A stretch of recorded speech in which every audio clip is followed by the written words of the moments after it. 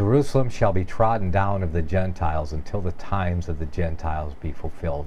So I believe that we've clearly established that that Jerusalem is still trodden down of the other nations.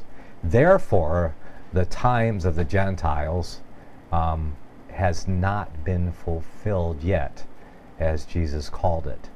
And they will be fulfilled at his return, when the Mystery Babylon image of Daniel chapter 2 and Mystery Babylon of Revelation is destroyed. Then we'll see that event, hopefully in my lifetime. I've calculated that by the Word of God to be about 35 years from this year, and you can check out my What Year Is It video and study on my website, crosstheborder.org. Just look for What Year Is It, or go to my YouTube page and you can find a presentation there. Okay, what are we looking at next? That's what I wanted to do next. It's called The Rapture Has Been Canceled. And I have this article on my website also, but just thought I'd do that first segment to build up to it. Well, not really canceled. Perhaps we'll just have to postpone it a couple of times before it is called off altogether. The starting point for our little examination is a present-day rebuilding of the Jewish temple. And unless you've been hiding under a rock, you know that millions of dollars worth of preparations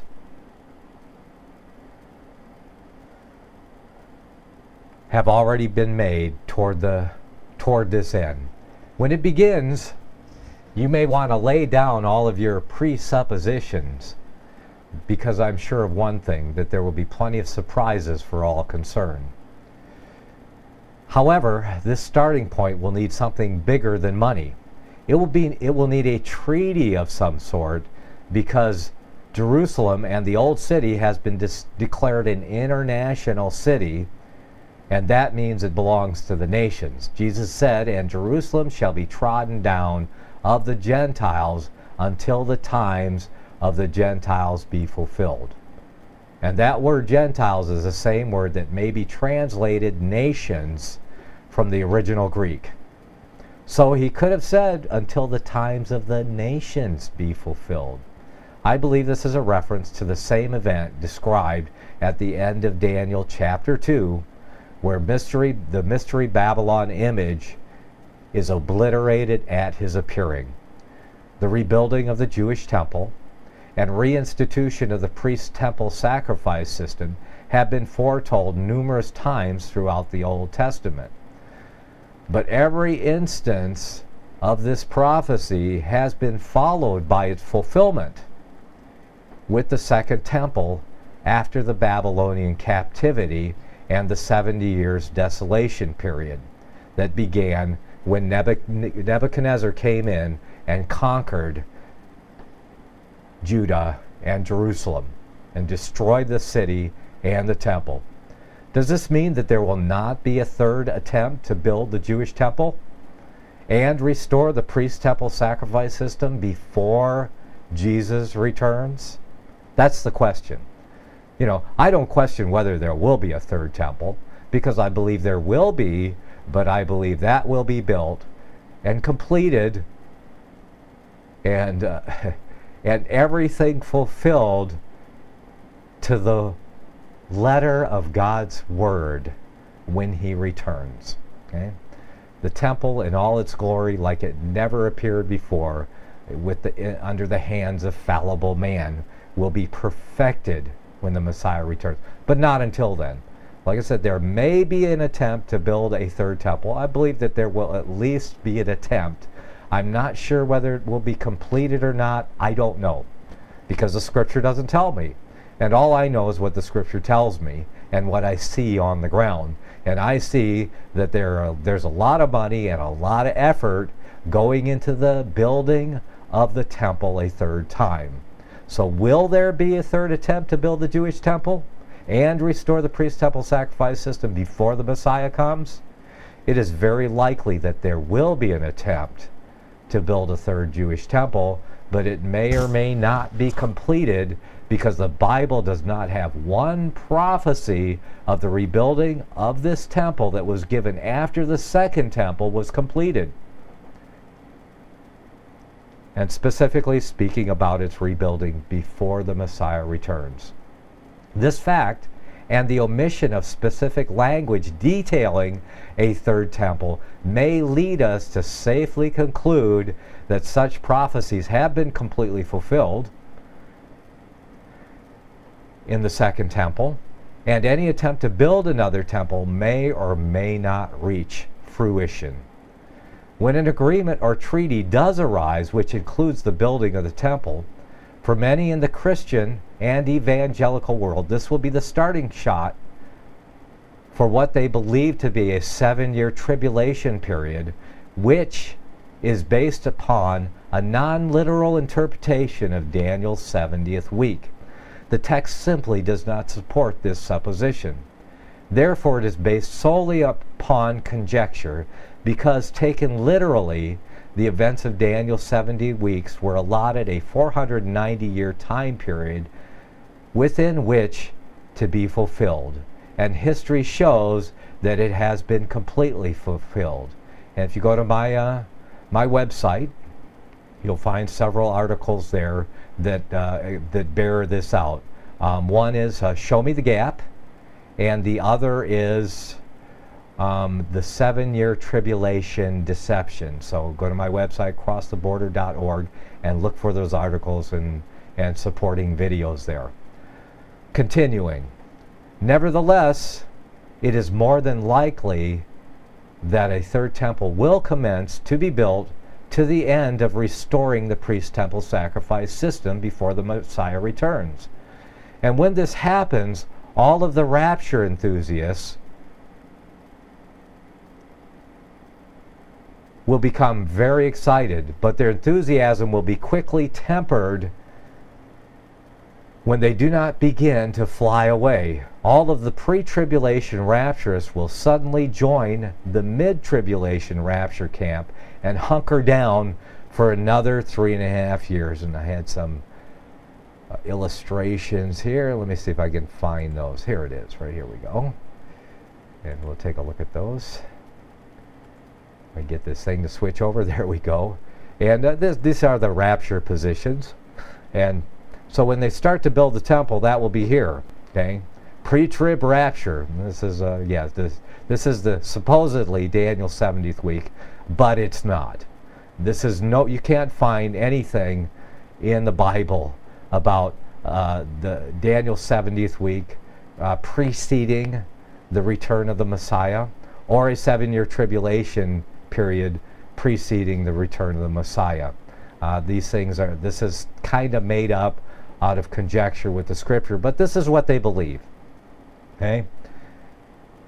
That the pre-trib rapture happens at the beginning when they get a treaty to rebuild the temple in Jerusalem. And I'm not denying that may or may not happen, and it is more likely that it will happen. So when it does happen and nobody's raptured out, what are they going to think? All of the rapture adherents. Well, they're going to say, well, you know, they're going to wait a few days or maybe even a few months before they give up and go, well, it must be mid-tribulation. So they'll jump to the mid-tribulation rapture position here. Okay? And so let's continue our article here.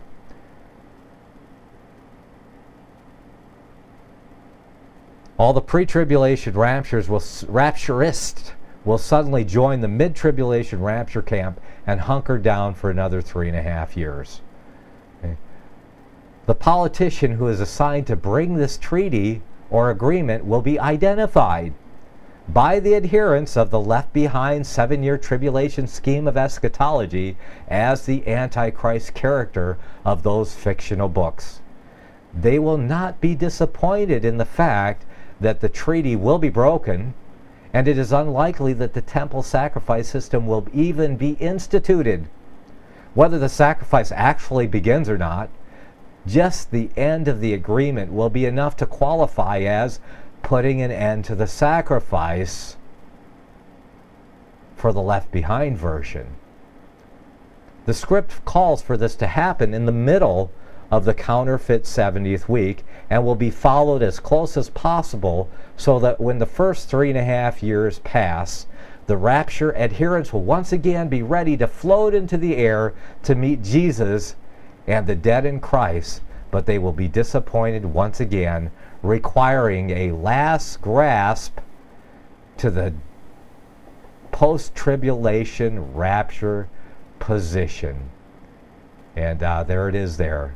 This is the pre-trib, mid-trib doesn't happen. So they're going to miss one rapture. It's going to pass by. The second rapture will pass by. And they're going to go, certainly, it's going to be the last one.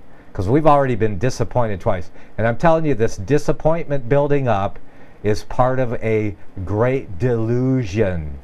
It's part of a deception. And I hope you'll see it by the end of this segment. Okay, continuing article. This article can be found on my website, crossborder.org, and it's called The Rapture Has Been Canceled. So if you want to read it and check it out for yourself, it's all there for you. Of course, this last 3.5 years will pass in desperate anticipation by those who have now been disappointed twice.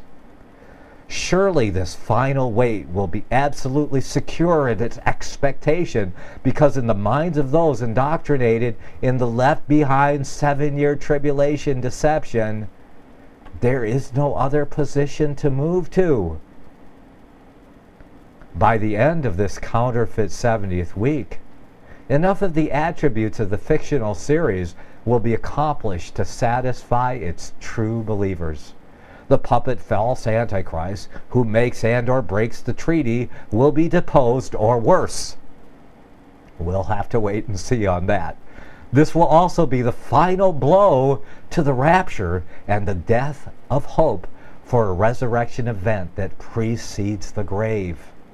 A new social order with its main features, social justice, charity and truth, and financial equality, will be introduced to the world by a new world leader. This leader will be the true Antichrist. He will assuage their disappointment by proclaiming, "I am the vicar of Christ," the true fulfillment of prophecy, and now begins the millennial reign and a new world social order of peace. National debts will be forgiven to kick off the new fair and equal monetary system. Read Mark of the Beast. The three great monotheistic religions will be united in peace. It will be like heaven on earth. The requirement of forced peace, like Pax Romana, will tell the tale, as the Messiah warned. As the Messiah warned, the violent take it by force. No one will ever be forced into the true kingdom of God. This would violate the very principle of the gospel of the kingdom, which requires voluntary repentance. And of course, the scripture reveals to us what will happen to those who don't volunteer in the new world social order that will be introduced at this time. Now, the ecumenical religious leaders who join with the beast and its image and their one world religion that follow the Antichrist, they will affirm to their congregations that there has always been a debate about the rapture. You see how this deception, the rapture deception, is going to play out? You need to understand this, ecclesia, all of you remnant followers of the Messiah, you need to understand this. All of the elect, the sooner the scales fall off your eyes, the better for you.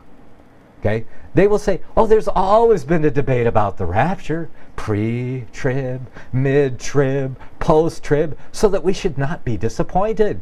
I mean, after all, 2 raptures went by, so your disappointment, you've learned to live with the disappointment gradually. See how that works?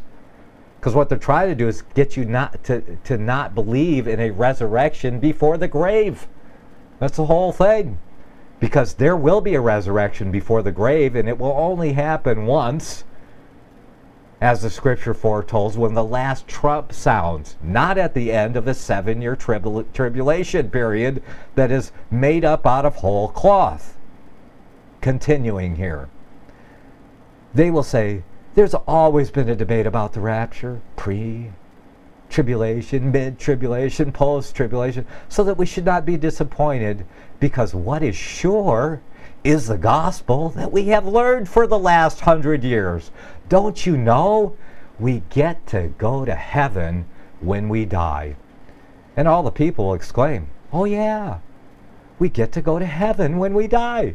Don't you remember? Isn't that what they've told us for the last 100 years? Repeat after me the magic words and you get to go to heaven when you die.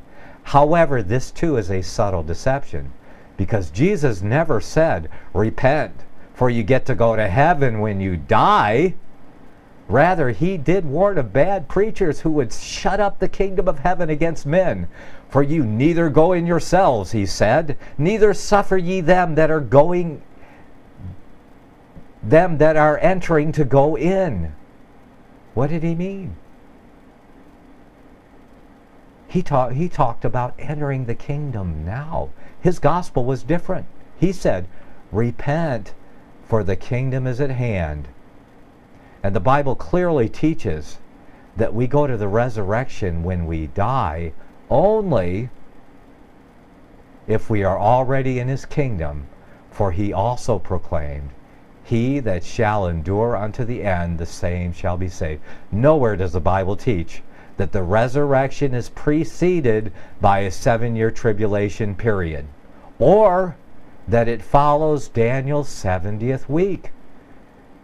When you see the temple begin to be rebuilt, it will actually initiate a 7-year countdown to the reign of the true Antichrist and the beginning of the new world social order with its companion mark of the beast monetary system.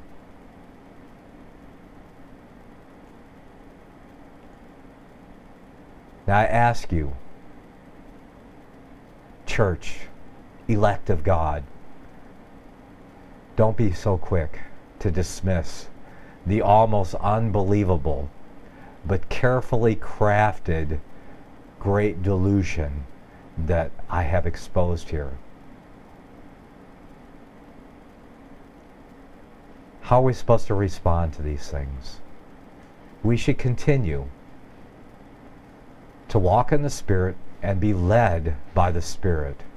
Our Creator calls his elect to obey his commandments, allow his Holy Spirit to bring forth the fruit of repentance in your life.